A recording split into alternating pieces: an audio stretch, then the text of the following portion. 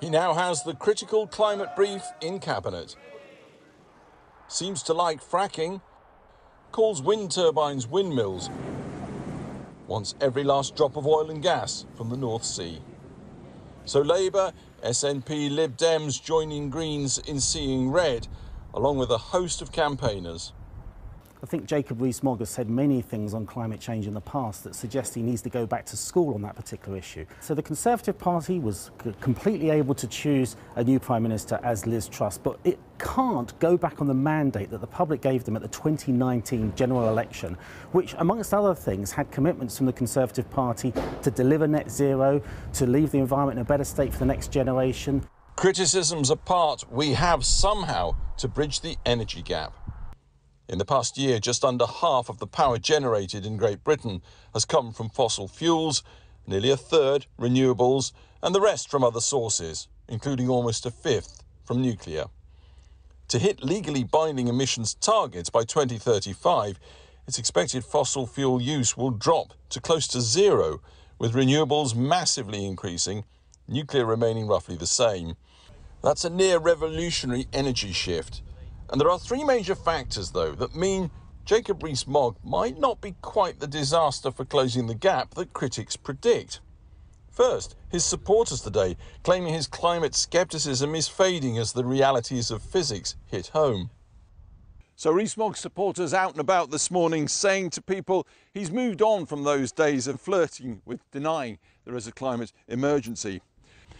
The second point to note is that net zero isn't a government pledge promise, it is the law, so he and his boss are legally bound to deliver it. And the third point, he'll find if he doesn't already know it, that huge swathes of the British economy, like this farm, are way ahead of so many politicians. They want to put in solar, they want to put in wind turbines, on land renewables, and they want it as fast as possible because they see it as an opportunity, not a cost. Jobs, investment. But the Rees-Mogg appointment by Liz Truss looks to many like putting the boot in politically after the country saw houses ablaze with a record 40 Celsius plus heatwave this summer. Across the Channel, Europe endured its worst drought in, they say, 500 years. And 30 million people affected by floods as a third of Pakistan's inhabitable land inundated. The government's own advisory body telling Truss and Rees-Mogg in an unprecedented move, change your priorities fast if you really want to get our energy bills down. Drilling more oil and gas takes years with gas prices set globally, so that's no way to bring down bills quickly, if at all. In just 8 months, these fields in Norfolk could generate 35 megawatts of clean solar power. Trouble is, the new government is against more onshore renewables. Even without that political obstacle, the red tape is staggering.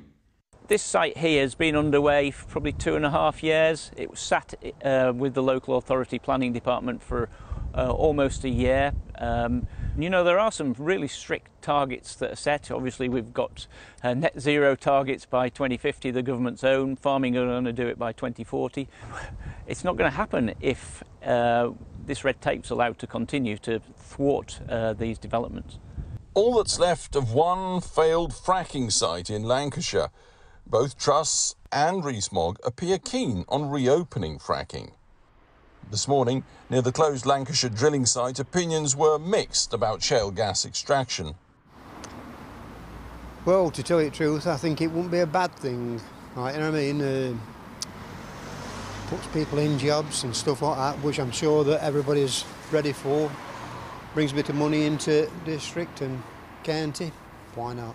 I appreciate the fact that there's issues with groundwater and stuff like that, but there's the jobs and cheaper energy, so it's whether or not the trade-off is safe. Would you be concerned if they fracked around here? Yeah, because last time they were doing it, we had the mini shudders, and it was quite scary because I live just down the road and you could feel them.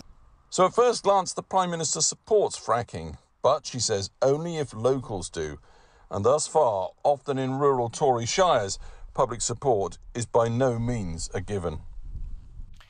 Well, with me now is Chris Stark, Chief Executive of the Climate Change committee, a publicly funded body which advises the government on how to achieve emissions targets and whose chair was the co-signatory, together with the chair of the National Infrastructure Commission, Sir John Armitt, of this punchy letter to the government today, which takes on what kind of seems to many people like common sense, which is that over the next few years, we are still going to be burning gas.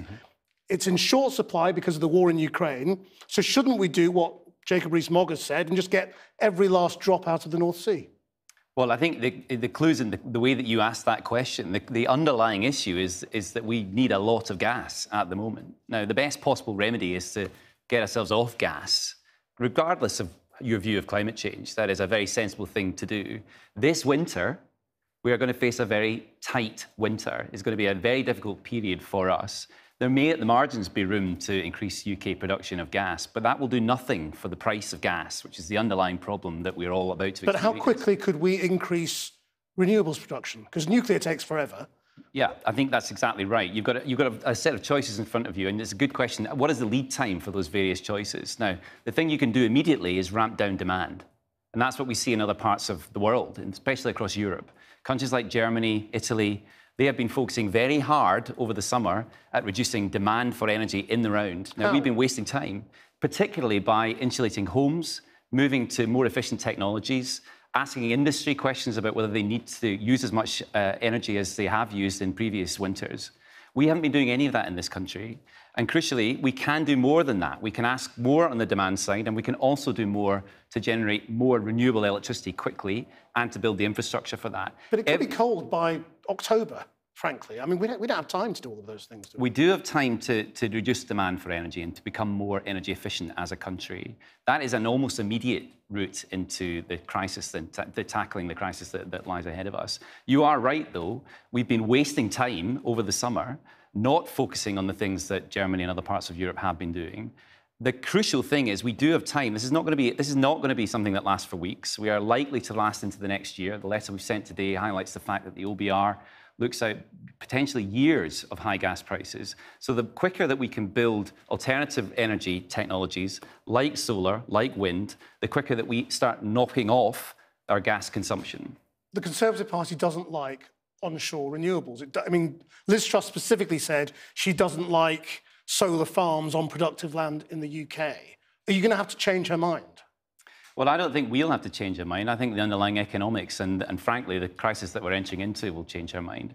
I have to say she softened some of the messages that we saw early on in that campaign. It sounds, particularly recently, she's talked about solar on roofs, for example.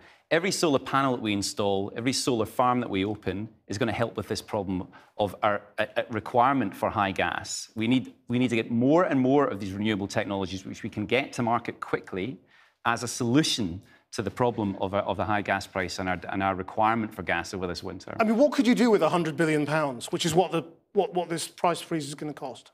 Well, who knows what the price freeze will cause? I mean, we'll all be looking forward to tomorrow to see what. Or 150, yeah. I mean, it could be. It's an enormous sum.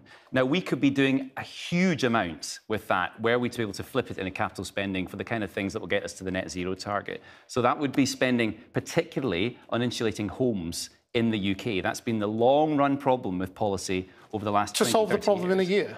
Not within a year, but it would make a major impact, particularly if we focused it on those homes that require it most, where people living in those homes can least afford their energy bill this winter.